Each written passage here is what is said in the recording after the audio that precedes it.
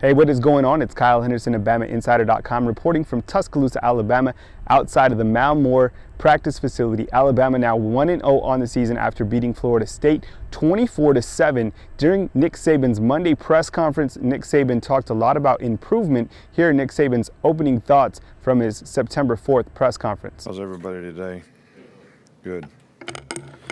Well, just to recap the last game, players really played hard and competed well in this last game. The effort was really good, the toughness that we played with, the competitive spirit that we had in a game to overcome adversity, all things that I was very, very encouraged by and very pleased with and very proud of. The execution, play in, play out fundamentally, not what we want it to be, not what it needs to be, and certainly this leads to a lack of consistency, whether you're playing offense, defense, or special teams. And the fact of the matter is we didn't make as many errors as they made in the game, which was probably the difference in the game, whether they were special teams or whatever you might want to call it. So I think the major goal for us is focus on the importance of improvement. Alabama's linebacking corps suffered 4 key injuries on Saturday night. Anthony Jennings and Rashaan Evans seem to have minor injuries, and Terrell Lewis, along with Christian Miller, season-ending injuries. Here is Saban regarding the linebacking corps. Some injury updates. Christian Miller and Terrell Lewis will be out for the year. Both of them have season-ending surgeries coming up. Rashaan Evans and Anthony Jennings both have, I would call them, significant injuries that won't be long-term, and we would just list them as questionable. So they'll be day-to-day, but uncertain as to when they'll be able to come back and play. We're hopeful that it'll be sooner than later. Nick Saban also talked about the offense. Now, in Alabama's 24-7 victory over Florida State, the Alabama offense racked up 269 yards of total offense, 96 yards passing, 173 yards rushing.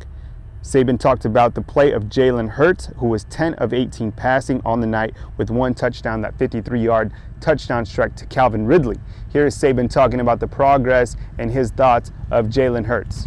Well, I think there were times where he did a good job. He stepped up and made some really good throws, and there were other times where I think he instinctively maybe took off, a little sooner than we'd like. But we're going to review those things with him on the film. In fact, we already have, and hopefully we'll just get him to trust and believe in doing the things that he needs to do to technically execute the plays, although I thought his overall performance for the first game was pretty good. I thought some of the issues in the passing game were not quarterback related totally.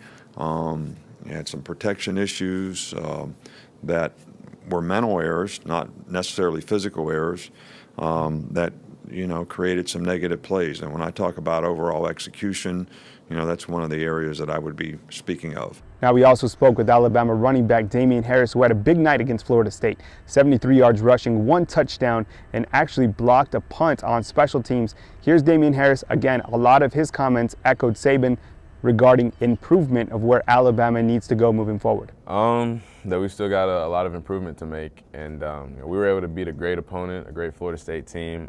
We give those guys a lot of credit. They played hard, fought hard the whole game. But we're not really focused on who we play. We're focused on how we play, and we don't feel like we played the best that we could. So it was the first game, and we know it's a long season, and we know we got a lot of time to correct things. But for the most part, we're just going to look at the film today and see what areas we can improve the most. Reporting from Tuscaloosa, Alabama, this is Kyle Henderson of BamaInsider.com. Be sure and catch all our coverage leading up to the Fresno State game in Week 2 on BamaInsider.com.